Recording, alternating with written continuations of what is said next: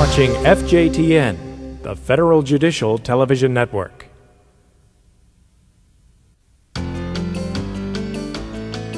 The Federal Judicial Center presents Science in the Courtroom, a series of programs for judges on science and scientific evidence. Program 5, Basic Principles of Epidemiology. This lecture is presented by Dr. Leon Gordis, Professor of Epidemiology at the Johns Hopkins University School of Hygiene and Public Health. Dr. Gordis is also a Professor of Pediatrics at the Johns Hopkins School of Medicine. In recent years, epidemiology has taken on increasing importance in the courts, largely as a result of the Daubert ruling that places increasing responsibility on judges to understand the scientific underpinnings of the evidence which they hear.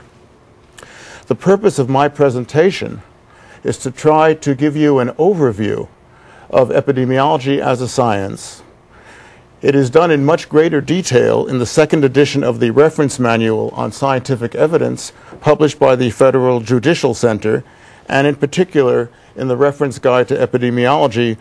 In this presentation, after a few introductory comments, I will try to describe to you the kinds of study designs that are used in epidemiology, how the findings from epidemiologic studies are used to infer causality, what are some of the problems with such inferences, and then to close with some specific comments that are of interest to judges and to the courts. If we want to know about disease in human populations, we have to be able to study human populations. We can do excellent studies in rodents, for example, but even the best such study means that we have to extrapolate from one species to another, and therefore studies of human beings are critical. Epidemiology plays this role. What is epidemiology? This slide shows you one such definition. It is the study of how disease distributes in human populations and what determines differences in disease risk among different population subgroups. Why does one group of people have a higher risk of disease than another? What can we learn from that? How can that help us to prevent disease? And if we turn to how epidemiology is used, there are many uses, of which 3 are shown here. First, epidemiology helps us to assess the magnitude of the community burden of disease. How much disease and what type of disease is there in our community? Second, epidemiology helps us to identify the cause of human disease, a critical factor if we're going to be able to prevent disease. And finally, epidemiology is used to study the effectiveness of different types of treatments.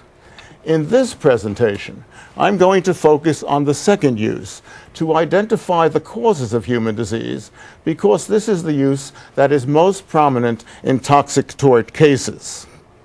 Underlying all this is the basic assumption that disease is not randomly distributed in human populations. That is, some people have higher risks of disease than others. And what we want to do is to account for why the risk is higher in some people than another in order to identify factors that can be modified in order to prevent disease. You see here a list of some tongue-in-cheek facts about carrots. Nearly all sick people have eaten carrots. Obviously, the effects are cumulative. An estimated 99.9% of people who die from cancer and heart disease have eaten carrots.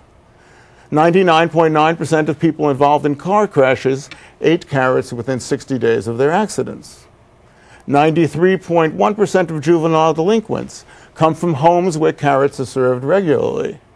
And finally, among people born in 1839 who later ate carrots, there has been a 100% mortality rate.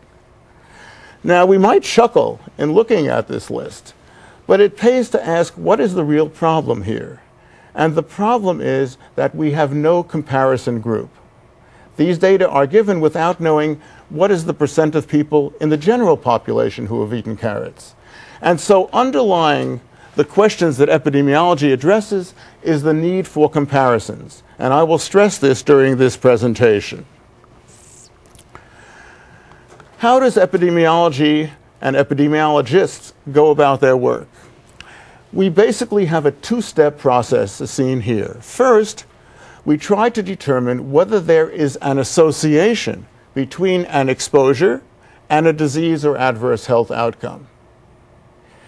If we demonstrate that there is an exposure, we then try to determine whether the observed association reflects a causal relationship of the exposure and the health outcome. I will first focus on the first question, to determine whether or not there is an association between an exposure and a disease or adverse health outcome. This is a quotation from the Roman or Greek physician Galen, who was well recognized in his day as being an expert physician. He wrote as follows about the treatments he provided. All who drink of this treatment recover in a short time, except those whom it does not help, who all die. It's obvious, therefore, that it fails only in incurable cases. His excellent reputation may have very well been built on the logic implicit in this, because we have here a hypothesis that could not be falsified. There was no way of disproving this.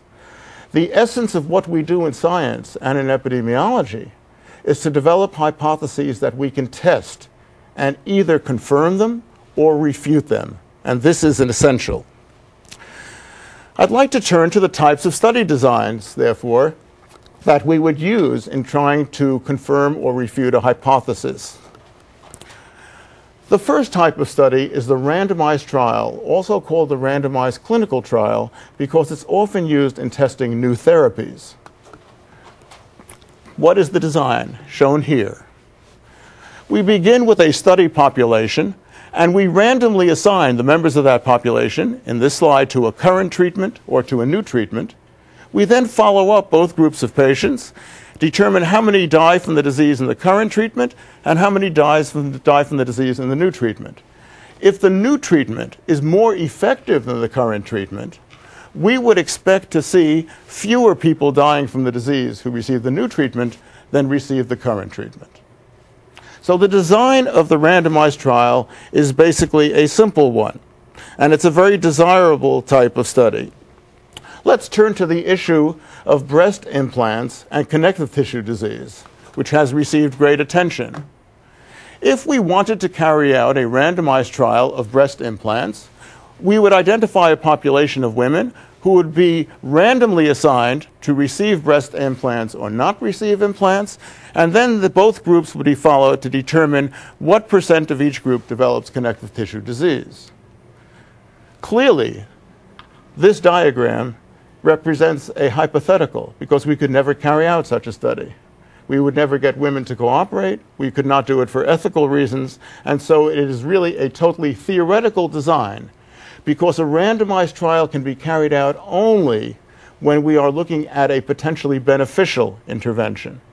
If we have a toxic or potentially toxic substance or a putative carcinogen, clearly we cannot randomize human populations to receive that type of agent.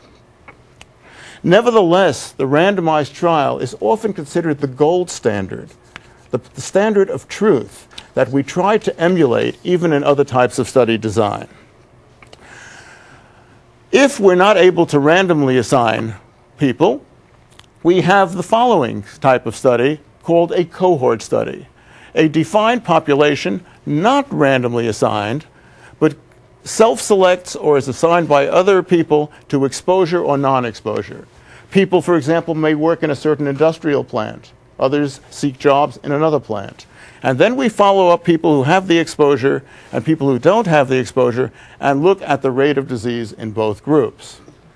If indeed the exposure is related to disease, we would expect to see a greater number of people with disease in the exposed group than in the non-exposed group.